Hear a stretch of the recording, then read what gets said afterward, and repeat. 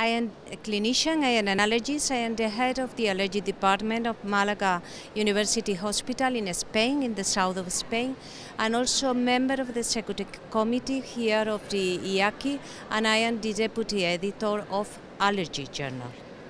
And you had a lot of presentation here, I guess, and what's the main issue and the most important thing about journaling?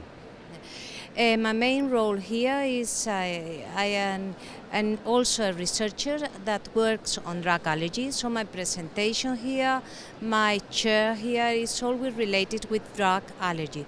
But also I have here to chair session and to work as a deputy editor of allergy. That is one of my main tasks. The role as a deputy editor of allergy is to help with the strategy of the editor-in-chief, Ches Miaktis, and as a clinician, one of the main roles is to focus to make the journal interesting for clinicians, for allergists, for dermatologists, for ENT, all the specialist physicians that are interested in allergy. And one of the main roles is to disseminate the guidelines that the EAACI developed, the guidelines of immunotherapy of food allergy that are really useful for the clinical practice, and also to increase the interest in drug allergy. Now, drug allergy is a field that has a lot of attention because it's a huge problem in Europe and around the world, because there are many people labeled as drug allergic that need to be diagnosed and treated properly.